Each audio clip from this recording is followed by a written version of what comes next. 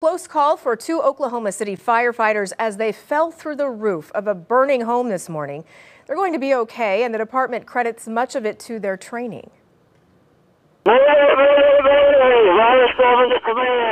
A frantic call for help coming from an Oklahoma City firefighter Friday morning as flames were ravaging this home near Southeast 59th and Bryant. They were cutting a hole in the roof to let smoke escape when it gave way. As for their injuries, they were checked out on scene, but they're not going to be transported. They'll probably be sore for a few days, but they'll be fine. Neighbor Jennifer Geray saw everything. I was in my living room and watched TV, and I hear two pops.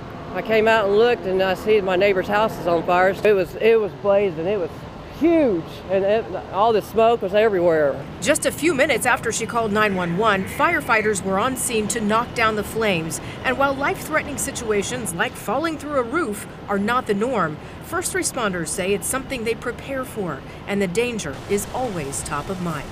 So it is something standard that we practice for, but not something standard we face every day, obviously. But in this situation, training paid off, and they were able to do their jobs efficiently and get out safely.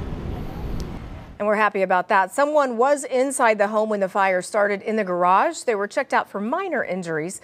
Firefighters say they've ruled the cause of the fire accidental.